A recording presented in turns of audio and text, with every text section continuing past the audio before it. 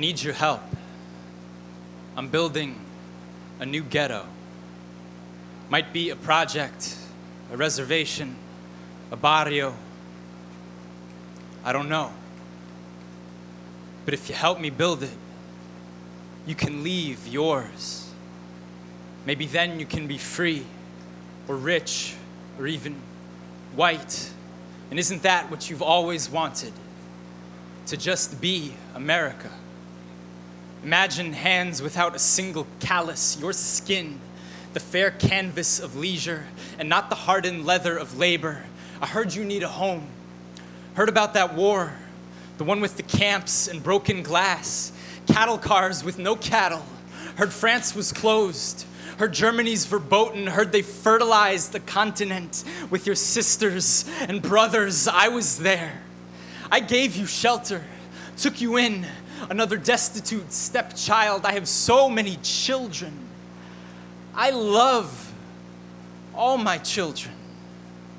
But when I see them pooling in streets, organizing unions, eyes glazed in mutiny, shoulders poised in rebellion, I know I need to bury them. Need guns and rope and prisons, need to build this nation a basement. Every house deserves a sturdy foundation, a separate but equal foundation. Why do you care who comes next? Those aren't your people. Though you share the weight of diaspora, you are so much closer to home. Abandon this wretched anchor, this solidarity of paupers. Don't let them slow you down. We're running out of time. We need to build it before they cross the ocean, the border, the Mason-Dixon line. Leave them like your light-skinned kin before you, who fill a Congress and will its taxes, who birth Carnegies, beget Kennedys, whose roots turn rotten but whose fruits bloom fuller each season. I need your help, and I am losing patience. You are not safe here. You think I'm not capable of genocide, but I will make you scream until your tongue gives up its language. Do not let it end like this.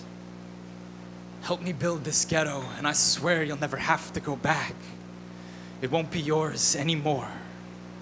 We will birth you anew, polish the rot from your bones till you no longer smell of escape, till you taste like purity, until you cannot hear the moans of those you sold into this tombstone home.